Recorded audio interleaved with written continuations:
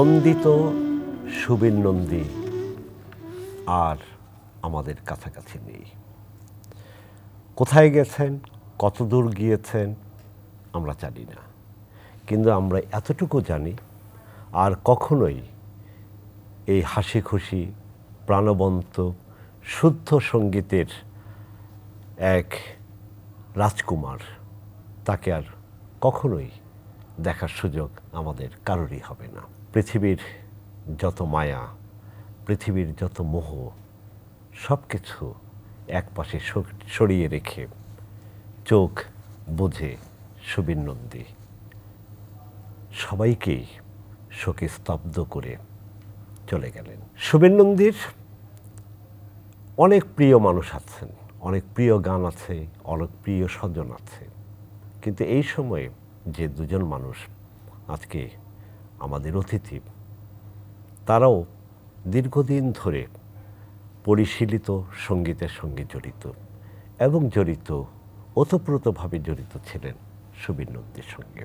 অনেক আবেগঘন স্মৃতি তাদের আছে, একজন মাইনুল ইসলাম খান এবং আরেকজন কনক চাপা। শুরুটা এইভাবেই করি কনক চাপাকে দিয়ে। প্রিয় দর্শক, গেল মার্চের 8 তারিখে সুবীর নন্দীর সঙ্গে আমার একটি মুখোমুখি আলাপচারিতার সুযোগ হয়েছিল, যেটা চ্যানেল আই অন এয়ারে গিয়েছিল।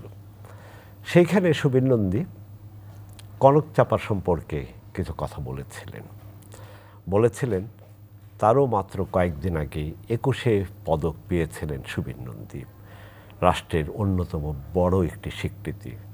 সেই স্বীকৃতি পাওয়ার পর কনক চাপা ফেসবুকে একটি স্ট্যাটাস দিয়েছিলেন। সেই স্ট্যাটাস নিয়ে সুবীর নন্দী অনেকটাই আবেগতাড়িত ছিলেন এই অনুষ্ঠানে, অর্থাৎ সাময়িকী অনুষ্ঠানে। কনক চাপার কাছ থেকে হয়তো আরেকটু জানতে চাইব সুবীর নন্দী সম্পর্কে, সেই স্ট্যাটাস এবং সেটার রিপ্লাই কেন দিয়েছিলেন এবং কবে থেকে সুবীর নন্দীর প্রতি আমাদের এই কনক চাপার আকর্ষণটুকু। সত্যিকার অর্থে সুবিধার সাথে কবে পরিচয় হয় এটা আমি আসলে বলতে পারবো না। রেডিওতে সারাক্ষণ গান শুনে শুনতে আমরা বড় হয়েছি, সেই গানগুলোর মধ্যে বিশাল একটা অংশ জুড়ে সুবিরদা ছিলেন এবং খুবই বিস্ময়কর কণ্ঠ তার। সেই কণ্ঠ যখনই রেডিওতে বাজত, ছোট আমি, কিন্তু আমার সমস্ত কাজকর্ম হয়তো থেমে যেত। এখনও কানে বাজে। বন্ধু হতে চেয়ে আমি শত্রু বলে গণ্য হলাম, আমি বৃষ্টির কাছ থেকে কাঁদতে শিখেছি।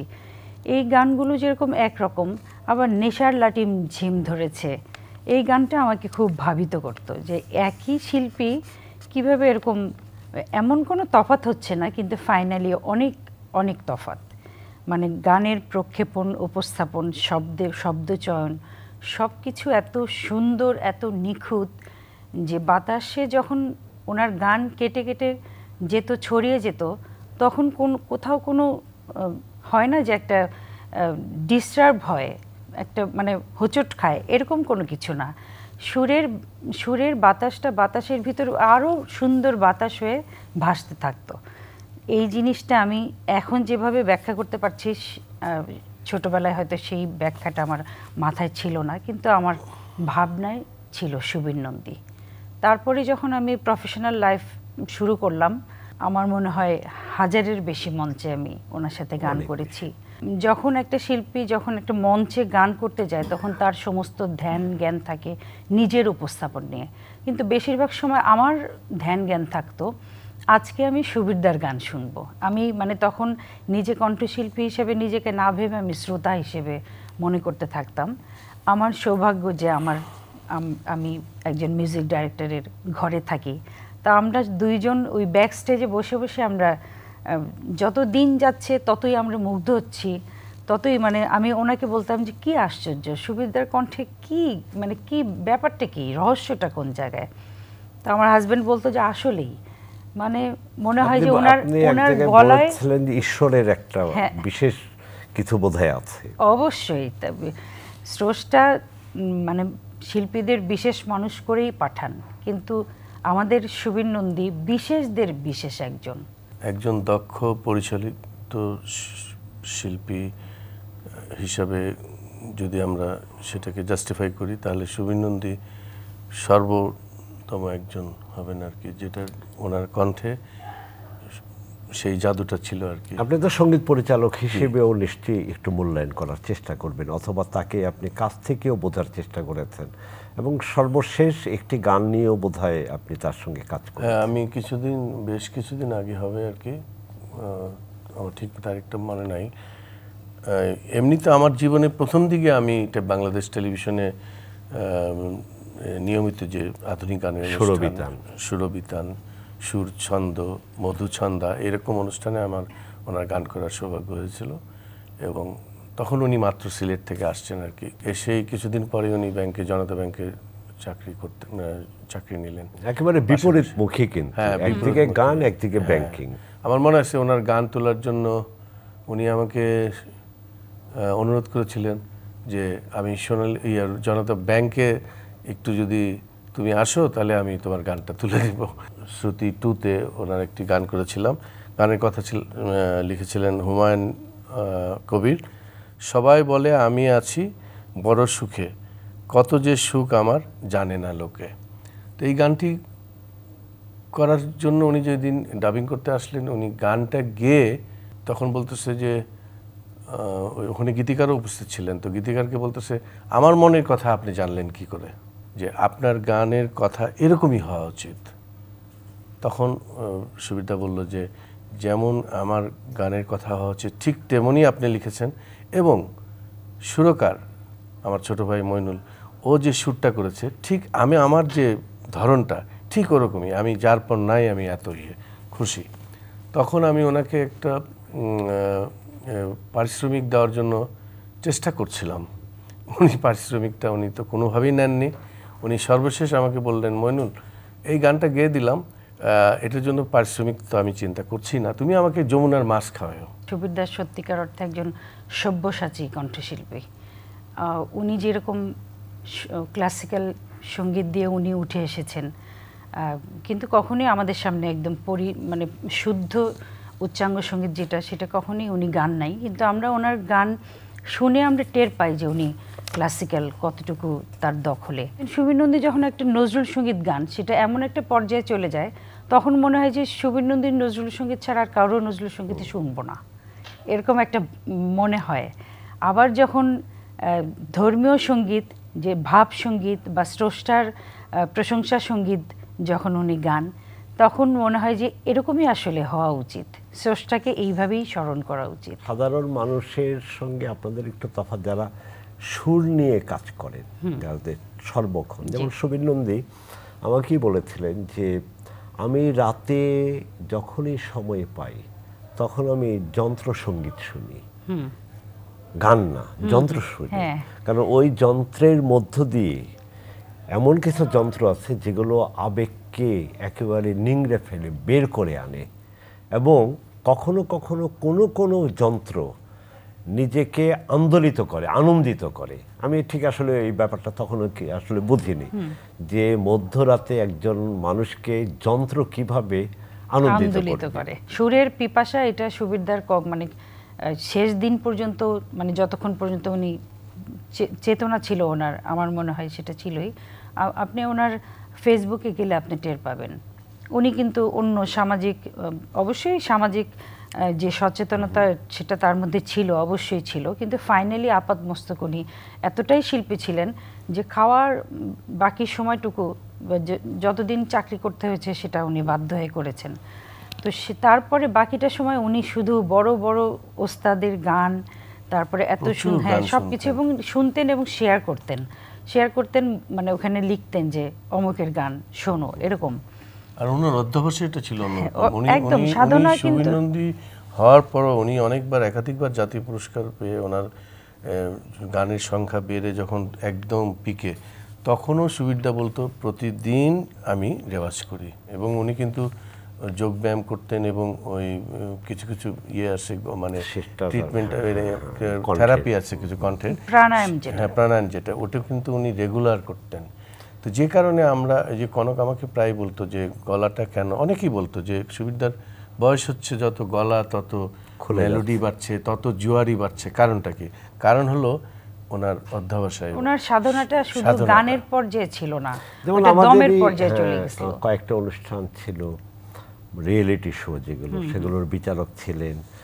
এবং গত বছর 18 সালে হবিগঞ্জে আমাদের একটি অনুষ্ঠান হয়েছিল চ্যানেলের, সেখানে উনি আজীবন সম্মাননা পেয়েছিলেন এবং উনি বলেছিলেন যে এটি আমার জন্য আরেক ধরনের পাওয়া।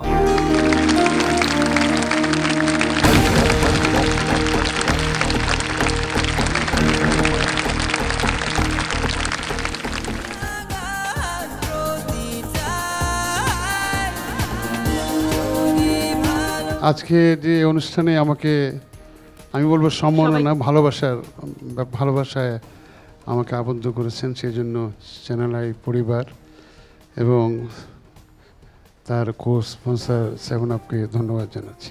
আপনারা হয়তো অনেকেই জানেন বা জানেন না, আমি বর্তমানে একটু শারীরিক অসুবিধা আছে, কারণ আমার কিডনি দুটো কাজ করে না। কিন্তু গান গাইতে কোনো অসুবিধা নেই। আপনি যদি বলেন যে সারা রাত গান গাইতে পারবেন, নো প্রবলেম।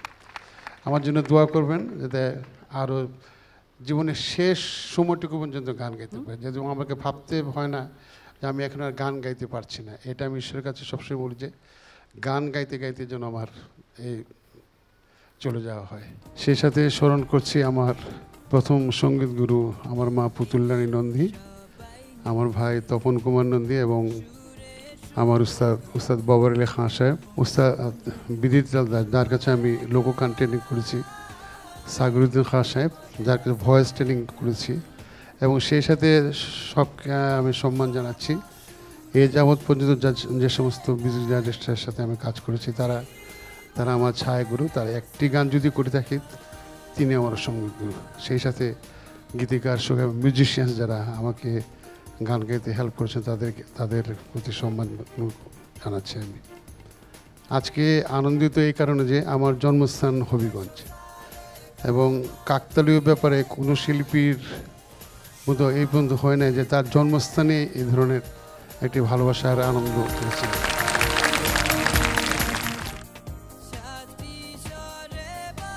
যেটা বলছিলেন যে এই যে রেওয়াজের ব্যাপারে উনি খুবই মানে এক একজনের সঙ্গে তো মানে হয়ে যায় সম্পর্ক, তখন নিজের মানে প্রকাশ্যে না, মানে আড্ডার সময় নিজের বিরক্তিও প্রকাশ করতে দ্বিধা করেননি। বীর নন্দী প্রায় বলতেন যে এখনকার এরা রেওয়াজ করে না। তা আমি বললাম এটা নিয়ে আপনার তো মাথা ব্যথার দরকার নেই, আপনি তো করতেন। বলে যে না, আসলে করা উচিত। উনি রেওয়াজ কেন, উনি কোনো কম্প্রোমাইজিং কোনো কাজ এ পর্যন্ত করেননি।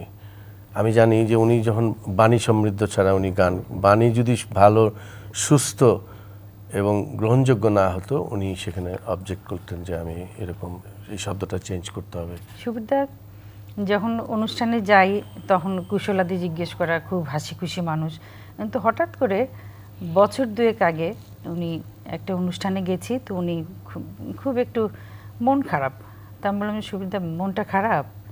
বললে না, মন টন খারাপ না, মন খারাপের অনেক উপরে। তাহলে কী হয়েছে সুবিধা? তো বললো যে শোনো কনক, সারা জীবন আমি একজন শিল্পী মানুষ, সারা জীবন আমার রুটি রুজির জন্য আমাকে চাকরি করতে হচ্ছে। চাকরিটা মাত্র শেষ হলো, আমি চিন্তা করলাম যে হবিগঞ্জে আমি একটা বাড়ি করব এবং সেখানে আমি আমার বাকি জীবন কাটাবো আমার নিজের মতো করে। সেখানেই আমার গানের সাধনা, দরকার হলে আমি আবার ঢাকায় আসব, অনুষ্ঠান করা লাগলে আমি ঢাকায় আসব। আমি আমার বন্ধুকে দিয়ে আমি ডিজাইন করেছি বাড়িটার, হ্যাঁ, আর্কিটেক্ট বন্ধু ডিজাইন করা হয়েছে, ইট সিমেন্ট সব কিছু কেনা হয়েছে।